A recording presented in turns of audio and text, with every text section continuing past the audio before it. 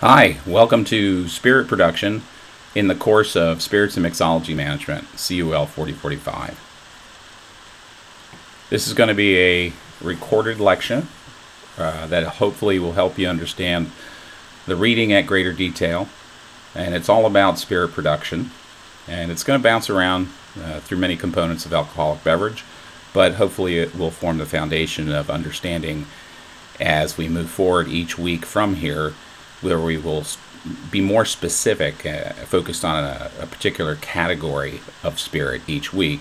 This will give you the foundation of how we made it a spirit. So on this slide you see some awesome shots of bars in various locations, and the foreground you may be able to see some fabulous glasses filled with beautiful drinks. And just take it in, absorb it for a second. Imagine yourself at the bar, if you will. Bear in mind, behind you on the back shelf of each bar are an outrageous selection of spirits, liqueurs. Perhaps in the coolers there are other beverages that we sell the customer. So just take a moment, think about that. On this slide, I'd like you to sort of, on a piece of paper, write down what categories of items would be on the menu of those bars we saw. So if you want to pause, you can do that. You can break the categories down in numerous ways. You could keep them broad, or you can get them narrow. I'm not asking for brands, just sort of what are the categories of things that we would sell at those bars, from the beverage side, if you will. All right, so you can pause and write your notes. And then when you unpause, move to the next slide. So the first way I might break down what we sell, it could be non-alcoholic drinks versus alcoholic drinks. This course is not really going to focus on non-alcoholic, so you can take that in one of our other classes. I think it's CUL 3093, and that class would focus on water, coffee, tea, soda, or carbonated beverages, juices, mocktails, and I'm sure even more. We are going to focus on the alcoholic side. And although our class focuses more on spirits and liqueurs, we have to realize the bartender should have an intense knowledge of the beers, meads or honey-based fermented beverages, ciders, sakes, wines, spirits, and liqueurs that are sold at that bar. So to get us started, we really want to sort of identify, to have an alcoholic drink, where do we get the alcohol from? It doesn't just show up, right? So we have to break that down. When consider getting alcohol into a liquid, the first consideration is the process called fermentation. You may have covered this in other classes, but we'll try and give you a refresher. I know the list of alcoholic drinks there are made up of both fermented and the next step, called distilled spirits. And the course itself is focused more about spirits and liqueurs. I think it's important that we know how to get to spirits and liqueurs by understanding that we had to start with a fermented beverage like a beer, cider, or a wine. So here is the fermentation formula in its simplest form. And it basically says that fermentation is when yeast metabolizes sugar, so the yeast eats the sugar, and as byproduct it gives us three things. It gives us ethanol, which is a type of alcohol we get from fermentation. It gives us carbon dioxide, which we can release into the air, or, in the example of a sparkling wine, trap it. And of course, because it's a chemical reaction, there is some heat development. This is the basic fermentation formula. You could just write it S plus Y equals E, comma CD, or CO2, comma H for heat. You should have that memorized. It's kind of important. So you have to keep in mind that the fermented beverages can be made from many different sources. So we're going to show those to you. The source, of course, impacts character, flavor, aroma, maybe the amount of alcohol that can be made. Each different source ingredient might have a different quantity of sugar available for the yeast to eat. These are things to consider. So, some of the sources you might be familiar with. Grapes, of course. Pears, apples. Any fruit really has sugar available to it that can then be fermented. If we're down in the Caribbean or in a more tropical zone, you might identify with sugarcane, and of course locally honey. Items that don't necessarily have sugar immediately available, but they have starch that can be converted into sugar, might be the whole or whole category called grains. So this would be, I think this is wheat. Then we have corn, oats, rye, and then a sort of a vegetable, and there are a bunch of vegetables that either produce a high level of starch, like potatoes, or sugar beets, that then can be converted into sugar. This picture, of course, is the piña, or they call it a pineapple, but it's actually the top head of the agave plant from which we make tequila. So I'm going to put a line between the left side of the photo and the right side of the photo, because the left side, the sugar is available for fermentation. It can be quickly mashed, crushed, juices extracted, and then fermented. However, the right side requires an additional step. We have to convert the starch to sugar before we can even get to fermentation. So it's important to recognize that fruits and honey and sugarcane a little more accessible at making a fermentation, while grains and vegetables that are high in starch need that extra step. I didn't type it on the slide, but that step is called saccharification. It is in your reading, so please take note of it. So take a last look of all these products, move to this photo, and consider that all the bottles behind this bartender are basically representations of different source ingredients with different processes. Either they've all been fermented because they all have alcohol in them, and then some have been distilled, some are just left fermented like a wine or beer. But the thing that makes them unique is not only the source ingredient, but the process. And we'll hope to get into that a little deeper. Also looks like a nice place to work, eh? So, breaking down a fermented beverage, what's in it? My diagram here highlights that it's mostly water. And then there's, of course, the ethanol component. That's the alcohol we're looking for. And then a small amount of something called other compounds. So what are other compounds? Your book highlights the term congener. And then there's acids, aldehydes, and esters. Esters are often associated with aroma, while congeners are associated with flavor. These are developed, all of these elements are developed during fermentation. And then on the alcohol side, you're all familiar with ethanol, but there are other alcohols in there. So methanol and fusel oils, both of these are often associated as the components that can impact how much of a hangover we may experience when having an alcoholic beverage. So keep this in mind, because we're starting, in order to distill, we've got to start with a fermented beverage. So you have to know what's in your fermented beverage.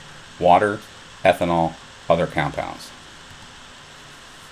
So let's turn our beer or wine into whiskey or brandy. To ferment, or the reason we ferment, is to create alcohol. We distill because we want to raise the bar.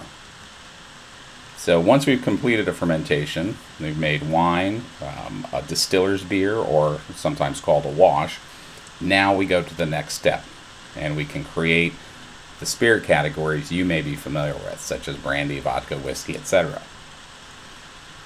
So what is distillation? Simply stated, it's a process that will concentrate and separate elements from the original solution. This is a picture of a cooled still.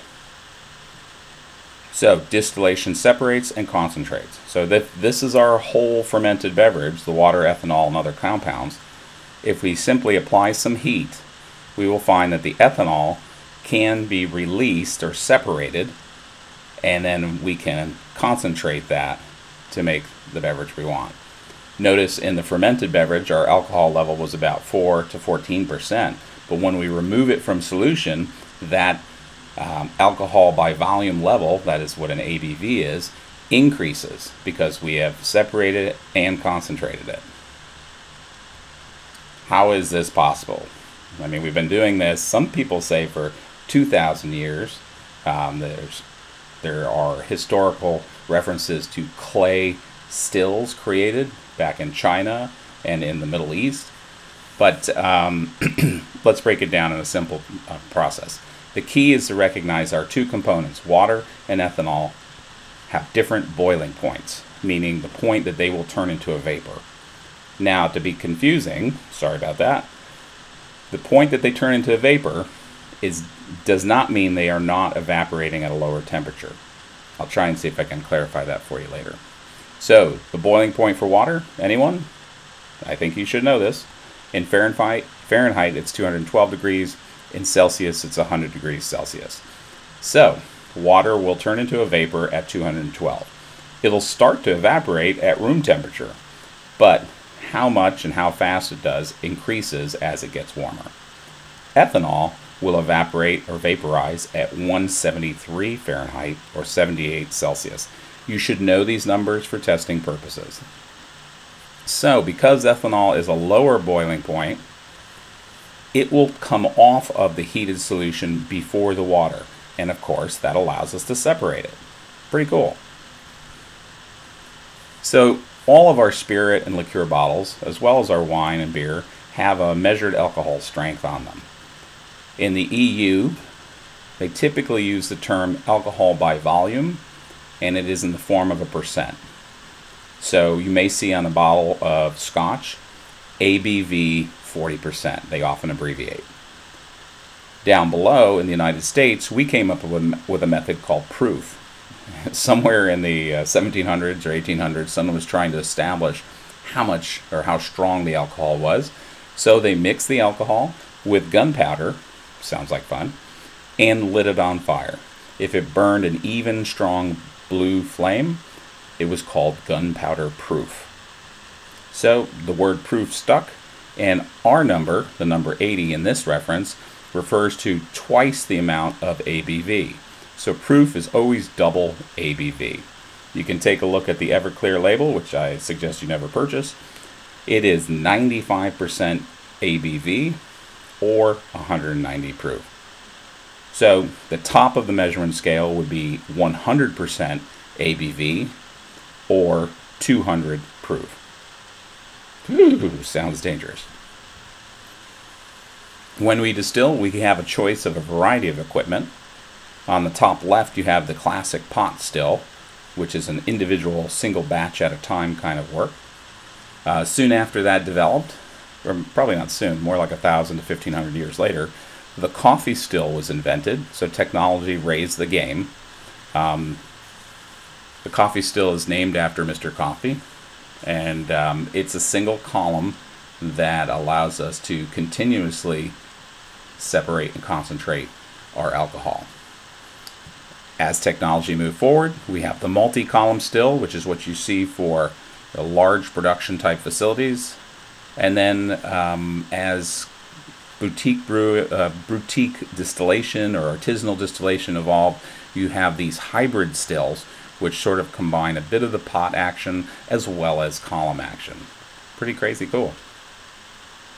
Each one has their own advantage and challenges. So just for the basics, the pot still is a little drawing. I think you have a handout that shows this, but does not have the written information. It's important to recognize that a pot still is a single batch. So if you look at the left side, the sort of rounded container, that would be our pot. And say that held like 200 gallons of fermented beverage. So we put 200 gallons of wine in there. And underneath, in the sort of bricked area, is a heating element. It could be with coal, it could be oil, gas, wood, dependingly. But you would heat the pot, and as the pot warms at somewhere between 100 and 173 degrees, we have ethanol creeping up the neck and then working down to the far right-hand device where you see the zigzagging pipes. And I tried to color them to identify that there's a water solution, a cold water solution around it.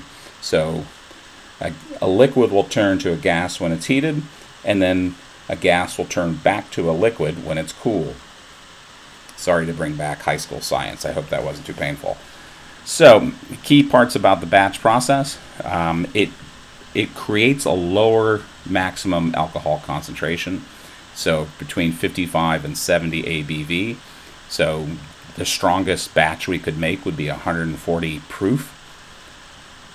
And because of this, this is a less pure resulting distillate. Therefore, there are more congeners, and that equals greater character in the finished spirit. This is well suited to certain spirit categories, like Scotch, whiskey, certain rums. So we'll cover that as we tackle each category each week. The negative side, this is very time consuming. You can do one batch at a time, then you have to clean it out, reset the machine, and that of course equals expense. Some unique variables to pot stills. The resulting spirit that they make can be influenced greatly by these four components: materials, shape and size of the still, the reflux, and the speed of the distillation process. So in regards to materials, copper is the leading metal, both for its heat and for its chemical interaction with the vapors of ethanol as they are being distilled. The picture at the bottom highlights a couple stills at a large manufacturer next to each other, and you'll notice they're not the same size. So size can impact the quality of distillate that is extracted. Reflux is a term of, I'm sure you've all boiled water with a top on top of a pot, and you can always see how when the steam hits the top of the pot, it turns back into water and forms condensed water droplets. Well, this is the same concept. As vapors work up the neck of the still, if the angle is such that it is pointed upward, those vapors can easily go to the next step.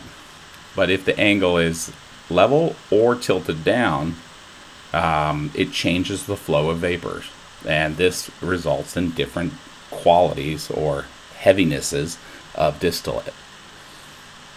The last part is speed, and it suggests that if you're doing a quick or fast distillation, you're not going to separate and isolate as much character. It's going to be so fast that more congeners will carry over, where if you do it slower, you're going to lead to more of a pure type spirit.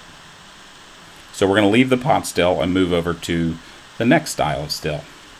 That's called the column still. I think you also have a graphic of this. This has one really powerful advantage of being a continuous process. So as new fermented liquid is added, finished distilled spirits coming out the other end, and it is very, very efficient. It also, you can see that there's so many levels here that it really does a super job at separating and concentrating the spirit that's finished. This means that your resulting spirit is going to be high in alcohol. You'll notice the numbers, 90 to 96 ABV. So we're at 180 to 193 proof. And because we're at that higher alcohol concentration, the purity,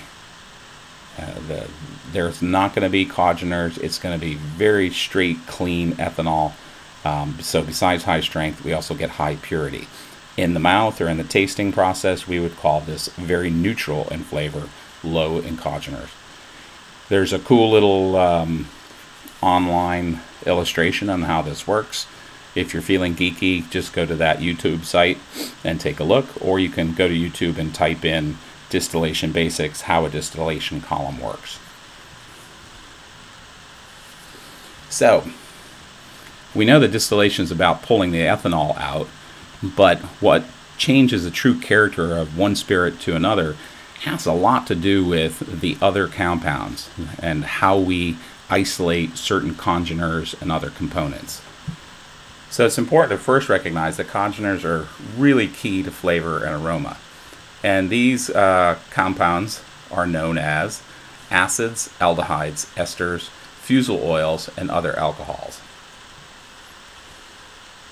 So while we're separating, we pull the ethanol away, and we hope to, this is the skill of the distiller speaking, to isolate, the best product for the style of spirit we're trying to make.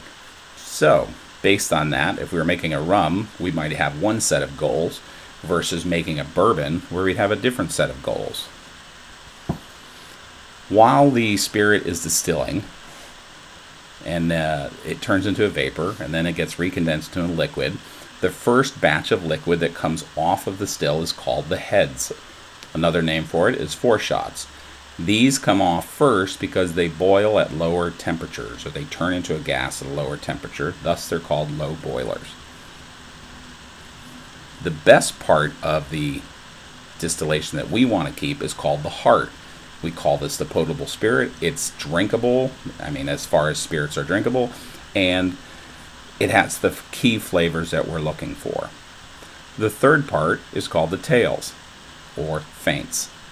These boil at a higher temperature and therefore are the last part to come off the still. Now, the real skill for someone who is a distiller is to know how to cut and separate the heart from the heads and tails.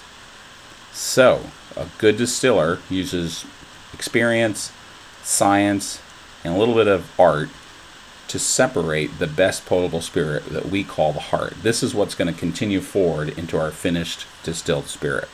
The heads and tails may be reused or applied to another batch, or if they're of low quality, they'll be discarded. So in a sense, what we've covered so far is how the spirit's made. Next step, maturing the spirit, mellowing it, and getting it ready for market. So the liquid that comes off the still is as clear as water. This is what it looks like. The question is it ready to drink? There's a name for this. It's called new make spirit. It is harsh. It's not colored. It has no smoothness. It's intense. So there are post-distillation processes that will be applied based on the style of spirit you're making so that we can have the result that we are looking for. You have a short process or long process. It really depends on the type of spirit you're making. In the shorter style, the new make spirit can be placed in a stainless steel container, a large cask, and it can be rested so it has time to sort of evolve and fine-tune. These spirits can be filtered. That's what the machine at the bottom of the slide is. They can be colored, literally by adding caramel, food coloring in some cases, and then sometimes sitting in an oak barrel they can achieve color, and they may be blended with other like spirits to achieve a certain flavor or character. When they're all ready to be bottled, we have to establish a bottling strength. So new make spirit would be cut with demineralized water so that you would achieve the proper ABV for bottle strength. And most of us, if you look at the bar, when you're working at the bar and you look at your bottles, you'll find most spirit bottles are about 80 proof or 40% alcohol in regards to bottle strength. Something to pay attention to. On the longer process, you have aging in oak. Spirits or new make spirit is placed in barrels because something magical is going to happen in those barrels. It's important to know that barrels have a certain composition. They're made from cellulose, hemicellulose, lignin, and tannin. All these elements play a role in impacting our spirit. Barrels come from the Quercus alba, also known as the American white oak. It's chosen because it's pretty available in the United States, but on the production side, it's a strong wood. The wood resists impact by insects and fungus, and when it's formed into a barrel, it's pretty watertight. By putting a new make spirit into a barrel, we're hoping some things are going to happen. Our goal is that color and flavor will definitely be impacted. We hope to mellow the alcohol's harshness, so its interaction with wood will help it take some of the harsh characters away and create a smooth beverage. We also want to remove some of the impurities of the spirit. In regards to meeting legal requirements, I think the thought is in some cases, through evaporation, you lower your alcohol level and therefore achieve the appropriate selling point for alcohol level. The amount of spirit that does evaporate from the barrel is often called the angel's share. So barrels don't just fall off trees, as I'm sure you're aware. It's not a giant pine cone that we've hollowed out, but it is a particular craft. So in the United States, this craft of barrel making is called coopering. So in both photos you can see different stages of the coopering process, and a completed barrel is really a mixture of a bunch of boards held together by rings, and then they cap them at each end. You can see in one scene there's a little bit of warming to the inside of the barrel because the barrels are typically charred. Speaking of charring, the charring process is essential for our spirit development because it changes the chemistry and character of the inside of that barrel. That oak aging process that our spirit's going to go through has 6 different impacts that we really want to know. So here are the 6, the first one being extraction, the second one being evaporation, third one oxidation, fourth concentration, fifth filtration, and sixth coloration. You want to be able to discuss these or describe these when asked in class or on a test. So let's take a look. So the oak aging process in regards to extraction, as the spirit sits in there, it's going to have an interaction with the wood that has been toasted or charred, and that is going to make these flavors available to the spirit, and the spirit will absorb oakiness, sweetness, toasty characters, vanilla, almonds. It's amazing what it can pull from the actual barrel.